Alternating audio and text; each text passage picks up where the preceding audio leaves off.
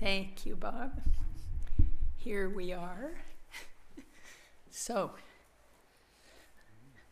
what's up? Questions, comments, hints about how to become enlightened instantly are welcome, or gradually.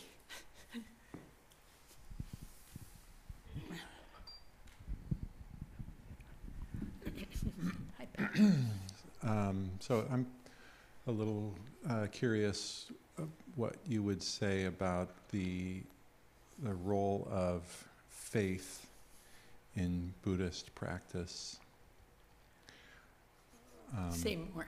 What brings that question Uh, for you? well, just that I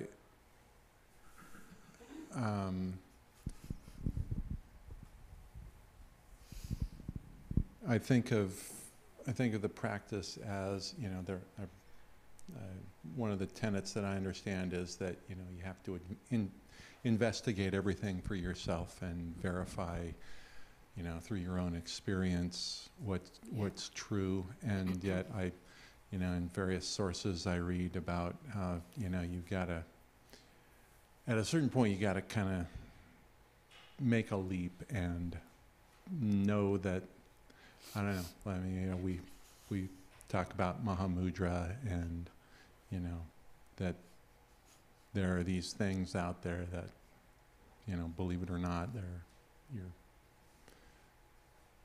we're heading that way, you know. So I don't know, I'm just curious if in your experience, if there's like,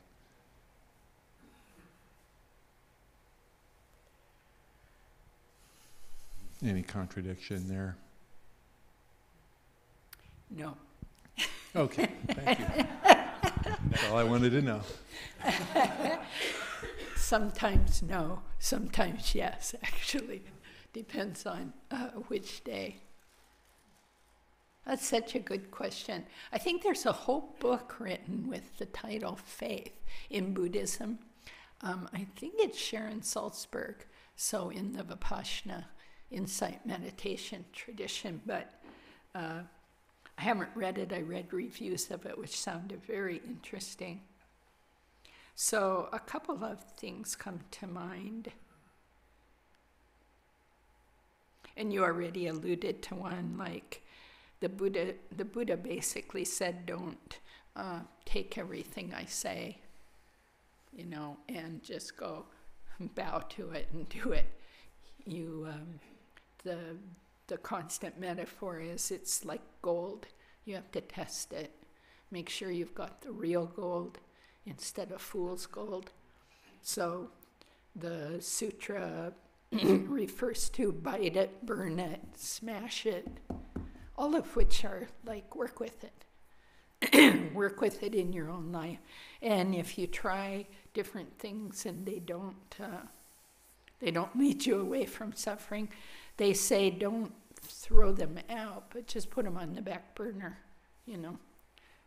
Like, okay, so you hear about deity practice or doing some nundro, and that doesn't particularly draw you right now, or it's kind of like, I can't see why anybody do that. Just, we don't have to reject it. We can put it on the side and keep doing what's helpful to our lives in reducing suffering. And the other thing I think of, and I want to hear from Bill and Dora about this because it's quite a good, deep question, is the Dalai Lama once, when he was asked about that, said, in Buddhism, his experience is it's faith based on reason. So what he means by that is your own experience that you reason about. So it's not that kind of faith like some Christian religions encourage, you know. Just, you'll never understand how this works. Just believe it and act on the belief, you know. We don't really have beliefs so much in Buddhism, which is another interesting word that comes up tied to faith, you know. We don't really have so many beliefs because you're not required to believe anything, period. And whereas in Christianity, there's arguments like, you must believe Jesus is the Son of God, you must believe this or that, or you're not technically this type of Christian, you know. So we don't do that. And I find that very encouraging, you know, that it is based on my experience. And yet, it's not just wide open because there's these guidelines constantly, like the 4 thoughts, the 4 immeasurables, the 6 perfections. They aren't beliefs, they're practices, really. And then there was one other I was going to say. Oh, yeah. Is that helpful? Well, just reiterating that it is always important to study. So read something and then contemplate, does that fit my experience? Is that, you know, does it work for me? And then meditate. And when we do those 3 things, we are working the path. So for me, so that's all the things I've learned. For me, my own personal experience, I don't know where my faith came from in my teacher. And I'm talking about my teachers, I should say, Lama Michael, Venerable Chidron. It seemed mysterious to me, actually. I'm not trying to be dramatic, but it was like, what? What am I going to do? I mean, they want me to do this 100-syllable mantra, okay, in a language I don't know. I guess it took some kind of faith, and I'm not sure I would put that word on it, but there was a deep connection instantly, especially with Venerable Chidron.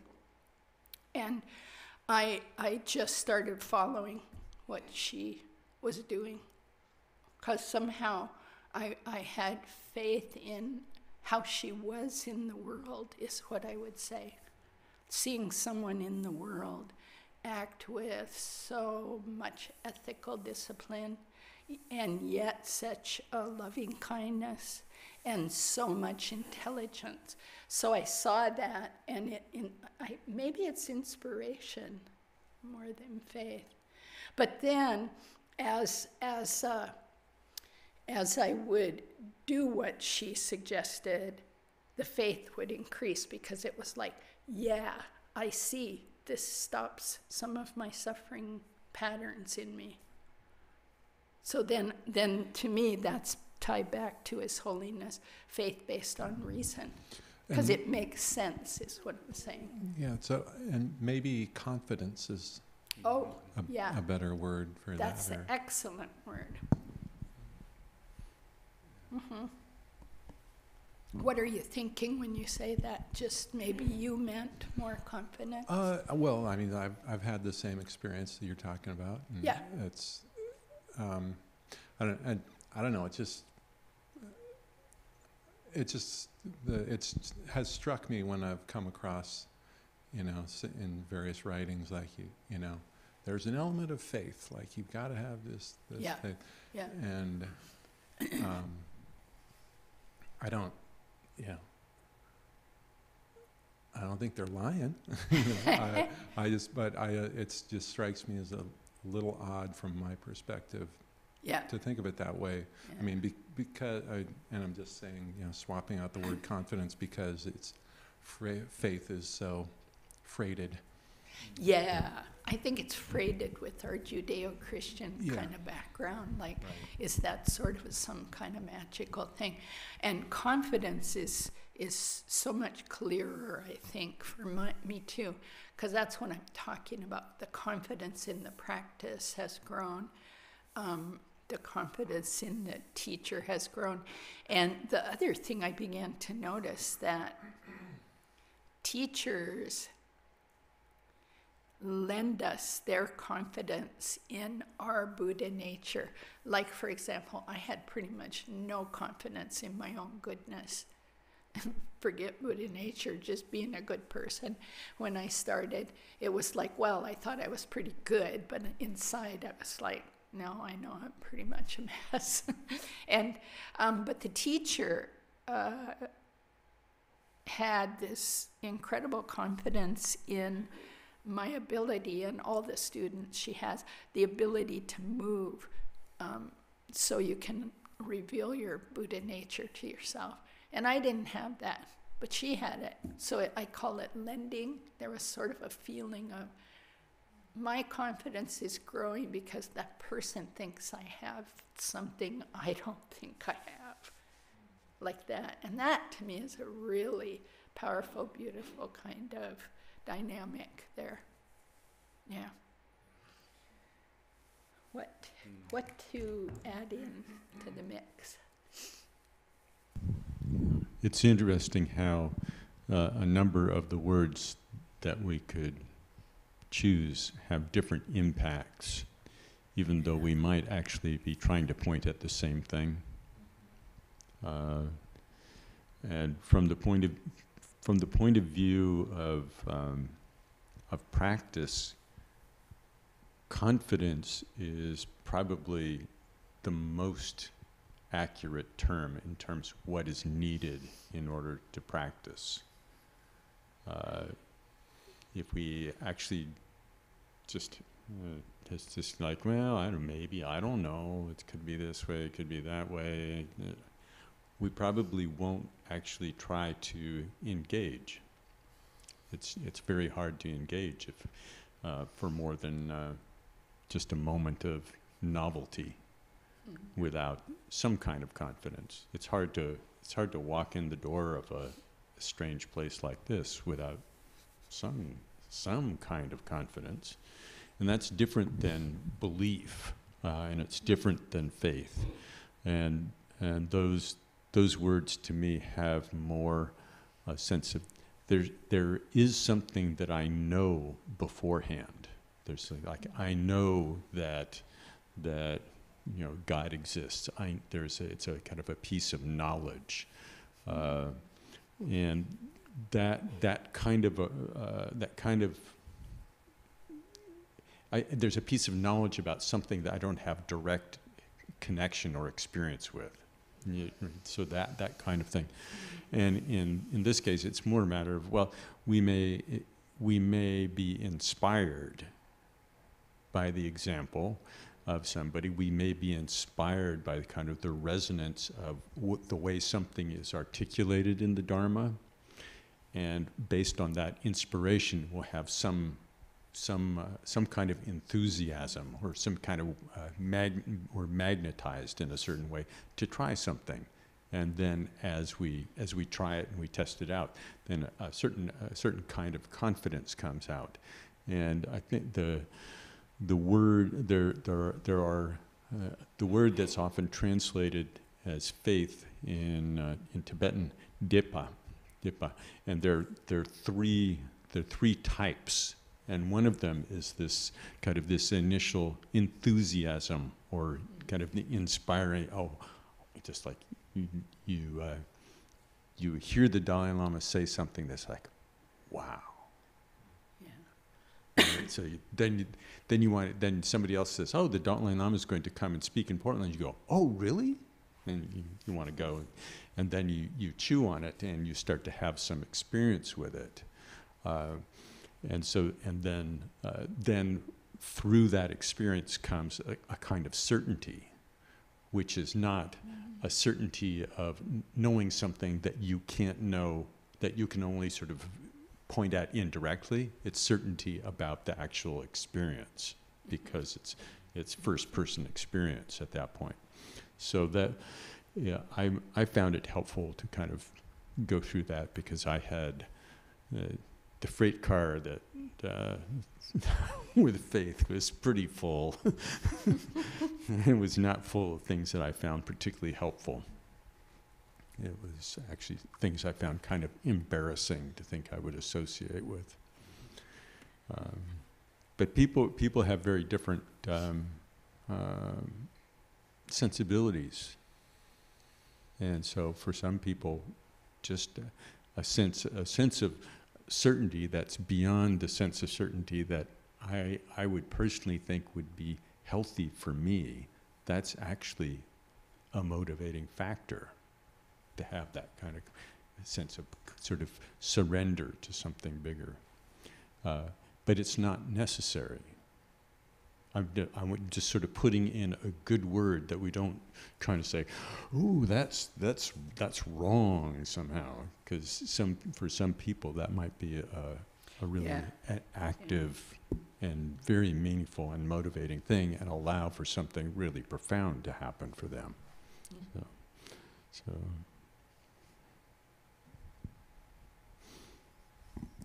when I was originally struggling with this, I was thinking about the impact of some of these words, and then thinking about how it is when you're a kid and you first see some people playing a game, and it looks the ball is way too big for you. You know, you're 5 years old, and these people are throwing this ball, this basketball, that's giant thing. They're throwing it way up in the air, and it's going through this hoop, and you go, wow.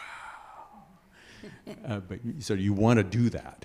So that kind of enthusiasm, you want to jump in, you want to do it, you want to try it. And when I kind of shifted over to that, thinking, oh, actually, there's something that I can see in my own experience about how that kind of enthusiasm and being magnetized, and then figuring out how to do it and growing into it. I think that's, in a certain way, that for me was a more helpful lens to look at it. Yeah, and I think the teacher functions like someone who sees you on the sideline, like, I'd like to, but I know I can't. And they say, come on, I think you can. Because they say, yeah, because I used to stand there and go like that. So, you know, that's why I love it. It's so not airy-fairy, you know, it's so like step by step, and you can actually reason it out how I got to where I am. And that word certainty is, you know, the torch of certainty. It's a term of art in the Kagyu tradition. And it really is based on that. I have experienced this. I know I have. There's no one who can tell me I haven't, or it's wrong, or it's right. It's way beyond all that, you know. And that's just so wonderful that we can do that. It's amazing, you know. Can never be taken away. Doesn't matter what anyone says. Even I don't know, Jesus, the Pope, the Dalai Lama, anybody. Yeah. Who's got the mic? Oh, over here.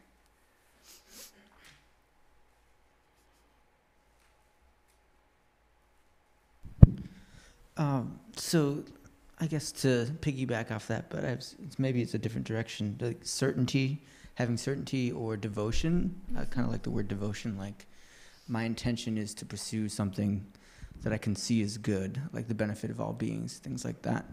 But I've been thinking about people who have kind of some sort of affliction, like a habitual pattern, maybe an addiction, like gambling, something like that, where they can truly see and probably write like a roster of the reasons why that's not helpful and damaging, yet they keep doing it again and again and again.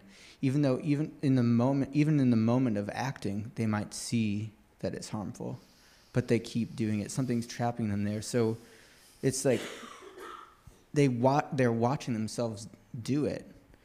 And there's a clarity, there's an insight, but what is trapping them, and what would we, as practitioners offer as advice to those people? I kind of get that from a psychological standpoint, like a Western psychoanalytic framework or something, but what would we say as Buddhists? I don't know. Everything I've tried, I mean, I grew up in a family with addictions, and I'm pretty sure now from where I sit now, telling them anything doesn't help. And I think I'm learning to stop that kind of useless help. And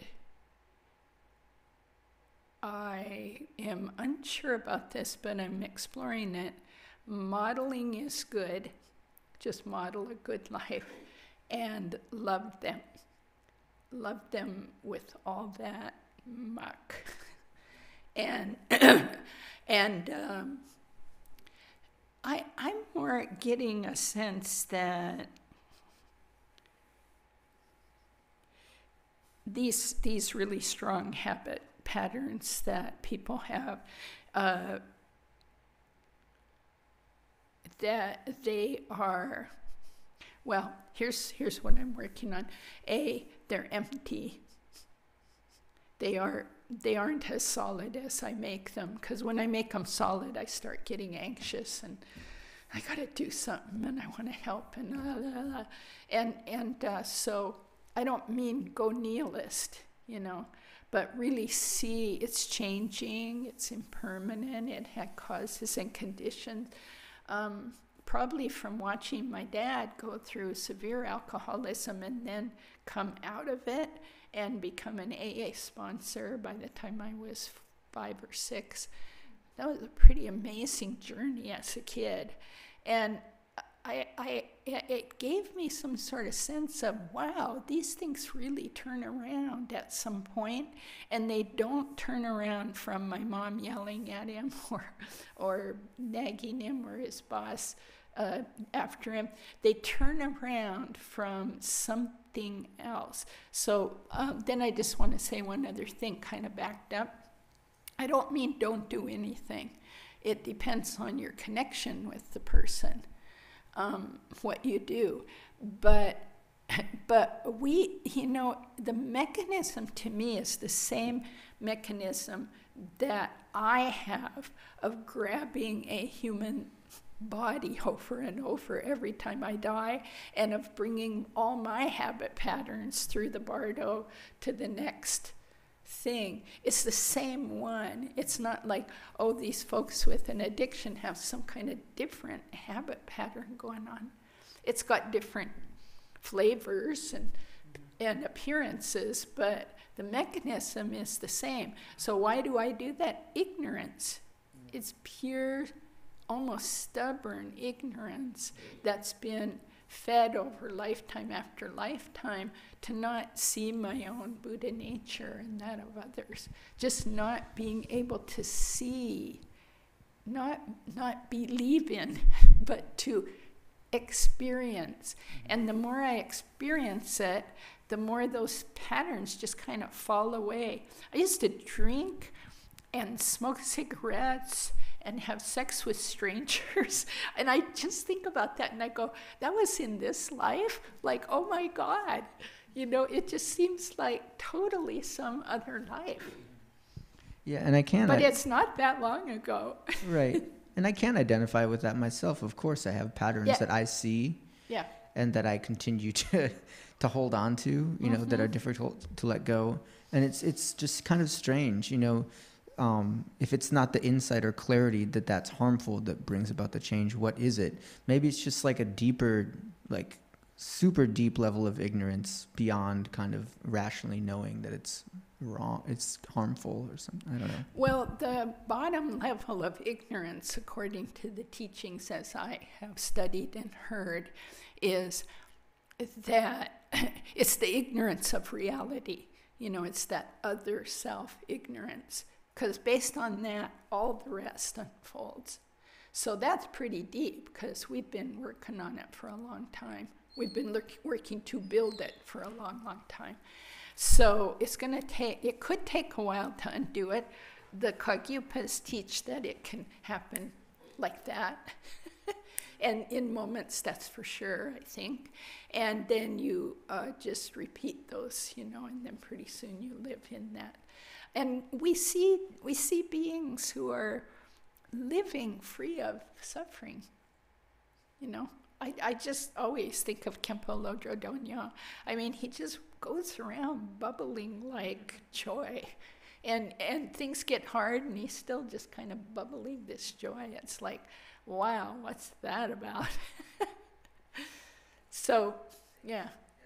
So it's a great question. But one thing I'm starting to do is watch out for my urge to help, my urge to try this, try that. Sometimes it can be too invasive for the person.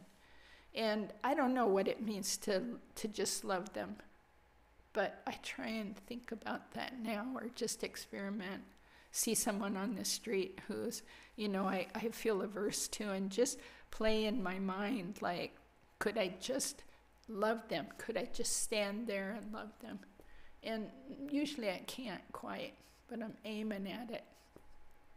I guess part of it is just not necessarily like feeling compelled to magically cure them or something. It's more just, I'm curious, like, what happens internally to a person when they finally like come to, or like, what is that magic juice that they something clicks, even though that they could, you know, they've told you the problem millions of times. What happens internally? You know? I just think it's so complex, causes and conditions, huge numbers of them.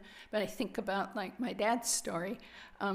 He had this friend named Joe Boyer, and I don't know how they even met. Maybe they met drinking. And Joe ran into Bill, the guy that founded Alcoholics Anonymous. I mean, this was in the 40s. My dad was older, and I'm 71. So,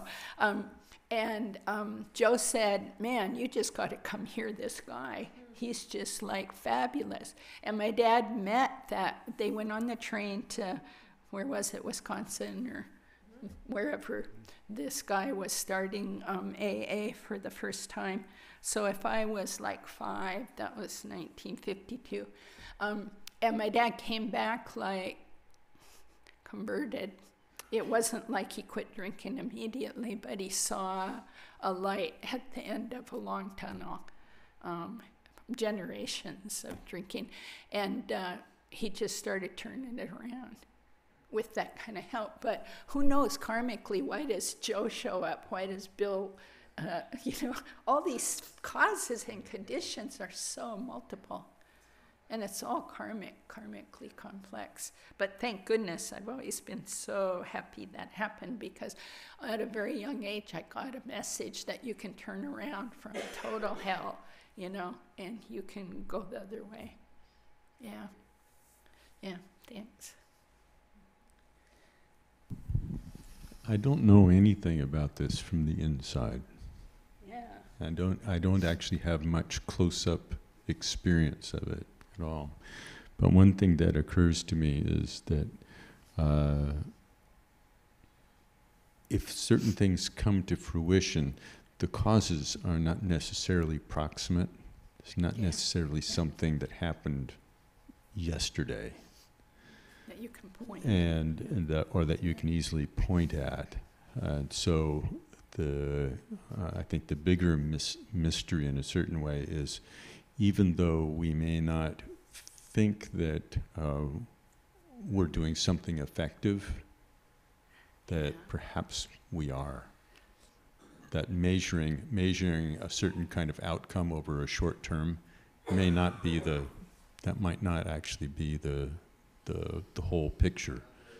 Yeah, not the right metric. It might be for somebody who knows all kinds of methods and is and knows kind of how everything works. And I could imagine with certain kinds, just like a mechanic. You don't go to a mechanic with sort of this mystical understanding that they might walk around your car and maybe sometime in the future it would get fixed. There's something very, very straightforward. And I think in the realm of certain aspects of addiction treatment, probably a lot of things are known. So there are some people who are kind of the equivalent of mechanics who know more, but even mechanics can't fix all cars. So there certain things will work and certain things won't work in different circumstances. But the long-term seeds that are planted, I think, are very important. And so your suggestion to love and also not even knowing what that means, I think, is very significant. One of the stories that Michael has told on several occasions, I think some of you probably remember it, about being, I think it was with Karma Tinley in San Francisco. Oh, yeah. What's that? Yeah, probably Karma Tinley. Yeah. And being in the park, and there's an alcoholic, somebody obviously alcoholic, coming and panhandling and wanting some money, and Michael's initial response is, "Oh, ricochet, don't get involved, But Karma Tinley engaged with this guy, and he said, "So, what do you want? What do you want?" And he said, "Well, this kind of, some kind of malt liquor or something, something." And he said, "Well, where can you get it?" And so over there at this, this little corner store. So Karma Tinley went and got a bottle. He said, "Is this it?" And the guy says, "Yes." And Karma Tinley said, just wait. And so he opened it up, and he did this little soak offering thing, and then gave the guy, here it is then. And he was not figuring out that he was going to fix this thing right now. But he was looking for something else, some other kind of seed to plant in that situation. And I think that's important. It's been that little example has been helpful for me. I have not bought anybody a bottle of Old English 800 or anything else, or done that. But it's actually allowed me to interact with people in a way that's more immediate. When I think there's some kind of situation that normally I would judge it.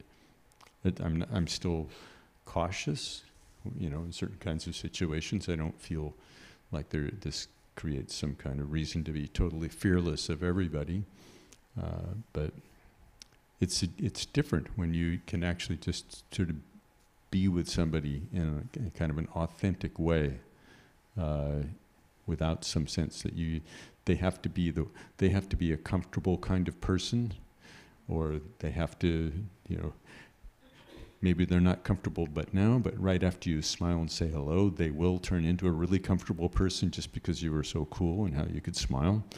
It's not like that, but yeah. Definitely. But I think I certainly haven't plumbed any of the many mysteries involved. I think it's good to hold it as mysterious and just, whatever happens.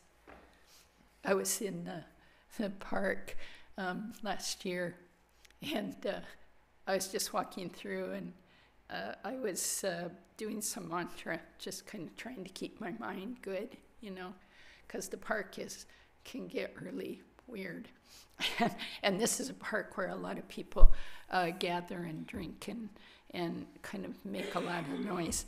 And so I was just walking through there, and I was doing mantra, and this woman, who I'm sure I never saw before in my whole life, saw me and went, "Hi, it's you." And she came running over and threw her arms around me.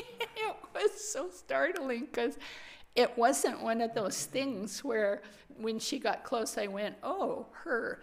Never saw her before.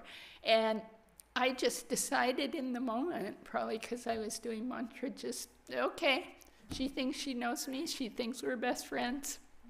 I just hugged. I said, God, it's great to see you. And she said, yeah, it's just wonderful. And then she was with a guy, and he came up and said, yeah, great, okay, well, bye. And off they went, and I was just like, whatever. And it also has to do with whatever package you're in. I've noticed that I can kind of maneuver around the world because I'm an older woman. I'm probably the least scary kind of package for some people. And because sometimes when I'm with guy friends, they're like, no, I can't do that, because they're going to feel threatened by me, But I can kind of do that much more than when I was younger, so I like that. But these things just unfold, and you're just like, whatever that was, may they be well and happy. Maybe it was a blessing for her. Maybe some mind thing came because of the mantra. Maybe not. I don't know. But it makes it more interesting,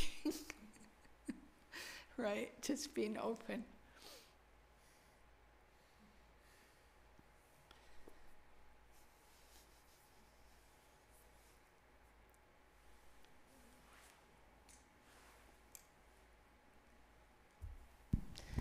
Well, I don't know if official addictions are like a whole other thing, or if they're just more of what I have.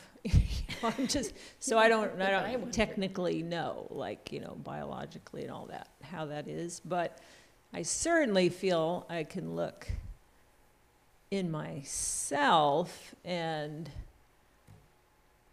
that, it's worth looking at, why is it that I choose in some moment to read another news story before I go and sit on my cushion?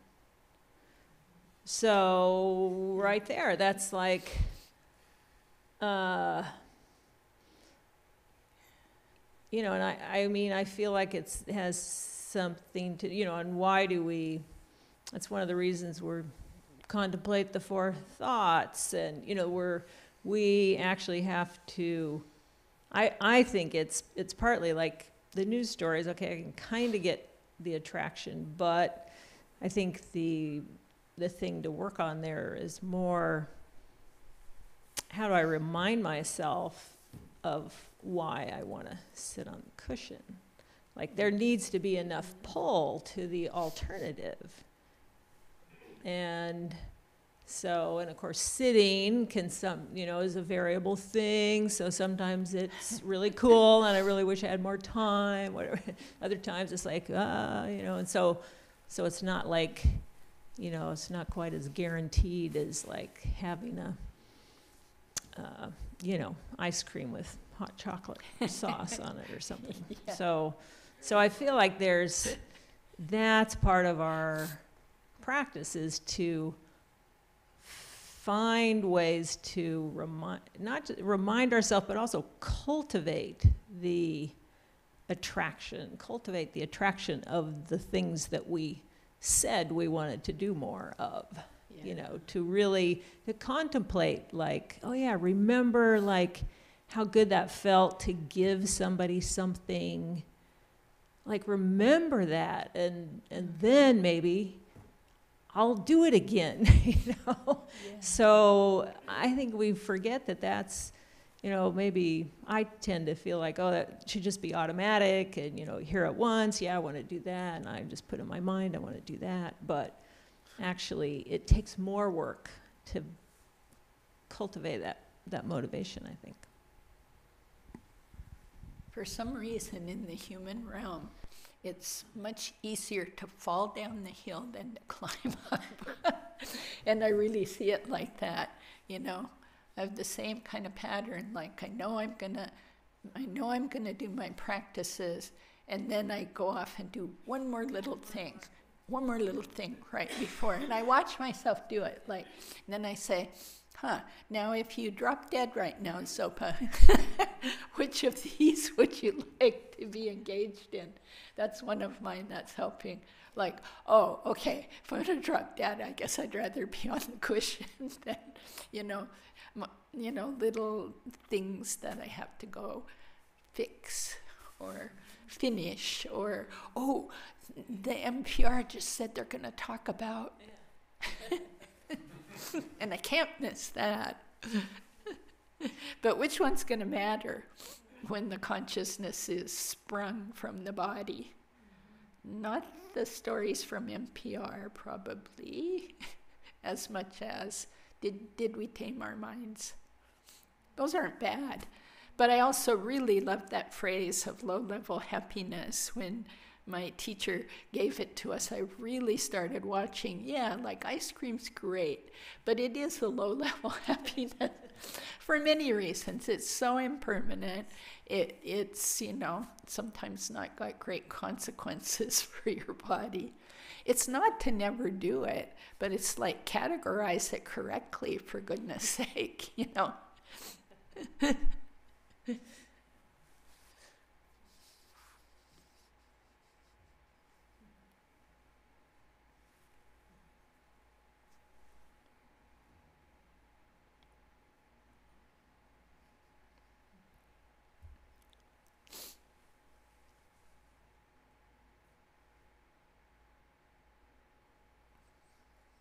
So, if there's no other questions, we could end a little bit early. It's dark, rainy, cold. Get home 10 minutes earlier. How's that sound? Yes, see what's on NPR, on OPB. Masters Theater. Okay. Anybody waiting? No. All right. Let's dedicate. Thank you. By this virtue may I quickly realize Mahamudra and establish all beings without exception in this state.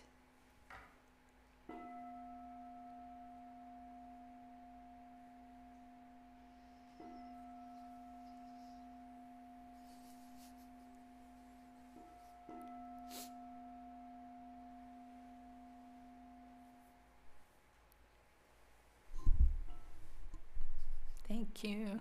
Have a good week. Hope to see you in a week or sooner.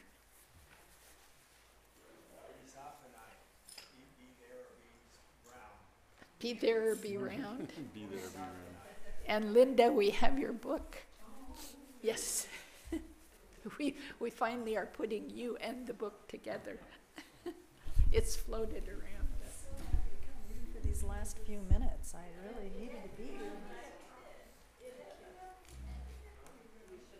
Oh, I know why.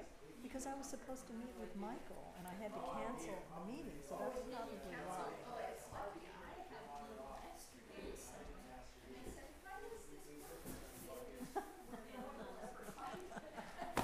That's why. So there you go, karmic causes. I know, yeah. Yeah, no, I was grading papers, and I am so far behind. Oh, you're and still. I just got to get through a few more, and then it was like, oh no, it's 6:30. Anyway. Yeah. It may come to that because I'm still going. CBA. Don't do that, they'll challenge you. Yeah, I know. Fortunately, it's online, so. Yeah.